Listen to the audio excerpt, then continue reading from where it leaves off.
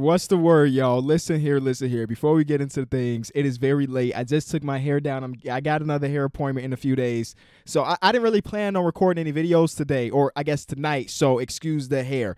Yo, it's 10:34 Central Time, and 2 back-to-back trades just happened. I was chilling. I'm grinding my career on 2K, just relaxing for the rest of the night. And then the first trade happens. Robert Covington gets traded to Portland.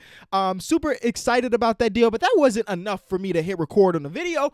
And then literally 2 minutes later, Jrue Holiday got traded to Milwaukee Bucks, and it's done. They have secured Giannis for the next 4 NBA seasons. No, I'm not going that far.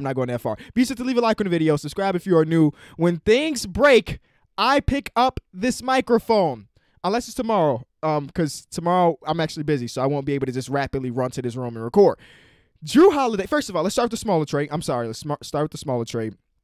What it signals to me is all these rumors about Harden and Russell Westbrook are true. I know they said that they would be willing to go into next season with Harden and Russell Westbrook. They're in no hurry to make any trades. Well, this tells me they weren't in a hurry to make trades because they got future assets, 2 first-round picks, and Trevor Ariza, who is Trevor Ariza, not really going to improve the team too much. You know what I'm saying? So this tells me that they are about to move James Harden and Russell Westbrook probably in the next couple of days. So hard reset on Houston.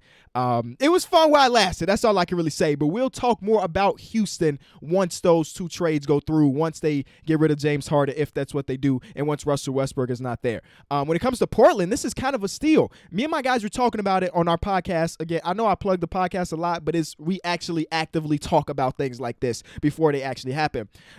We talked about with the Portland Trail Blazers, what the hell would they be doing with that 16th overall pick this year? The last couple drafts, they take Anthony Simons, who was a project. He didn't go to college. I think he was at a IMG or something. He didn't go to college. He was a project player. Same thing with Nas Litter. He's one of the top recruits, but came into college. Wasn't that great. So they picked up 2 projects for like the future, and I don't think there was anybody at 16 that will come in and help them now. And of course, with Dame and CJ, they need people to help them now. So they turned that first-round pick for this year and another first-rounder that we don't know what the protection is on just yet as I'm recording this video, into Robert Covington, who's one of the best role players in the league. He's going to come in. He's going to be impactful. He's exactly what they need. I mean, the time that they made that conference finals run, they had Al Farouk, they had Mo Harkless, play great defense, hit shots occasionally, where Robert Covington is better than both of those guys, maybe even both of those guys combined. So on that wing, he is the perfect guy, small forward, power forward. And I mean, we saw it. If you wanted to run him at small ball center, you could. So shout out to the Portland Trail Blazers for continuously trying to build around Dame and CJ. And with the Houston Rockets, again, this just signals to me that over the next couple of days, we will see those 2 back-to-back big trades. All right. Now, the reason you really clicked on this video has to do with Jrue Holiday, I'm guessing. We uploaded a video about a week ago when it was rumored that the Portland Trail Blazers, the Pelicans were looking to move from Jrue Holiday, basically picking up the phone. They were saying that we're not guaranteeing that we're going to trade him, but y'all can offer stuff to us for him. And the trade that they end up getting is actually a little bit weird to me. The package at this point, as I'm recording this video, and this is all scheduled to change, I just got an update that said 3 first-round picks were incorporated. So it has Jrue Holiday going to Milwaukee, Bledsoe, George Hill, and significant draft compensation is actually 3 first-round picks. Okay, at first I thought it was maybe 2. You know what I'm saying? 3 first-round picks is a bit. I mean, I bet the Pelicans are looking at this like, hey, if this doesn't go perfectly, Giannis leaves, the Milwaukee Bucks will probably, oh, my hair looks terrible. The Milwaukee Bucks will probably be a playoff team again, and then those 3 first-round picks are kind of juicy, Billy King, Boston Celtics like. You feel me? Depending on what the protections are on it. So I can understand them maybe making a deal for that, but what's weird to me is some of the teams that were also rumored to be in the sweepstakes for Jrue Holiday, like the Denver Nuggets, couldn't beat this deal. And maybe the deciding factor for the Pelicans, is that Griffin over there? I think it's Griffin is in charge of things over there. Maybe the deciding factor were the 3 first-round picks. That's what I have to assume. Because the 2 players they got back, of course, are quality players, but they don't really help what you do right now. If anything, Eric Bledsoe is a worse fit with Zion than he even was with Giannis.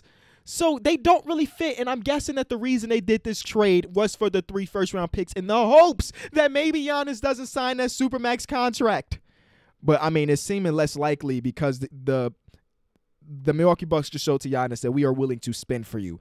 As far as fit goes, oh my God, it doesn't get much better. Honestly, we had talked about this on the video when we originally talked about Jrue Holiday, of why he is perfect for Giannis, and why I said in the video, I would be mad if I was a Bucks fan and the season started and Eric Bledsoe was my starting point guard. I said that. And guess what? He's not your starting point guard anymore. If anything, Jrue Holiday is going back to his roots as a point guard. And what if he had another all-star season? Because that's the last time we saw him as an all-star, when he was the primary ball handler. So we're looking at lineups that can really look good. We're talking about Eric Bledsoe, Chris Middleton, Wesley Matthews already opted out. So maybe Dante DiVincenzo slides to that too now. Chris Middleton, Giannis, and then Brook Lopez. That is a very good starting lineup. Good enough to maybe be the determining factor for them getting over that hump that they struggle to get over. I mean, one thing Jrue Holiday brings over Eric Bledsoe is he is a superior creator. At the end of the day, he's a superior creator. He's a better shooter. I mean, both of them are good defenders, but Jrue Holiday is elite at that. So we're talking about a team that was already great on the defensive side of the ball. We can expect them to get even better. Now, of course, they gave up George Hill, who's one of the best backup point guards in the league last year. But I think that the production between Eric Bledsoe and George Hill could be replaced and improved. 3 first-round picks, that's kind of spicy. Especially spicy when you think about it. The more I'm thinking about this, and this is why I love these things, these videos. Jrue Holiday next season has a player option attached to him. I think it's worth like $27 million, and he could be a free agent in 2021. Giving up 3 first-round picks for a player that could potentially walk should be kind of scary to the Bucks fans. At the end of the day, this raises your ceiling to even more of a championship contender, but it should be in the back of your mind that, yo, if Jrue Holiday don't really like Milwaukee, we just gave up 3 first-round picks to get him here, and he could walk. That would be scary to me. That would be scary to me, especially considering you're probably going to have to pay Dante DiVincenzo something. Obviously, he's not worth like a max or anything, but you're going to have to extend Dante DiVincenzo. Of course, you're going to give Giannis a super max. You can convince him to stay. And, well, if you lose Jrue Holiday in free agency, I'm not a cap expert, but I don't know if you can really replace that productivity.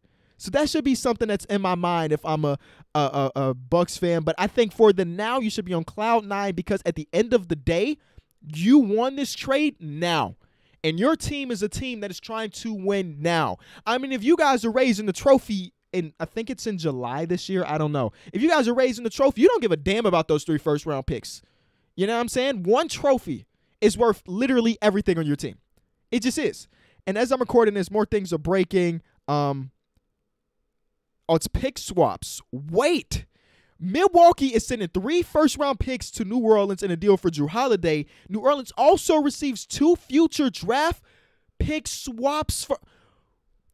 The picks are ridiculous. Yes, now I understand, David Griffin. I understand why you completed this trade. The picks are ridiculous. And sure, some of these picks are probably going to end up being late 20s because the Bucks are probably going to be good unless Giannis leaves.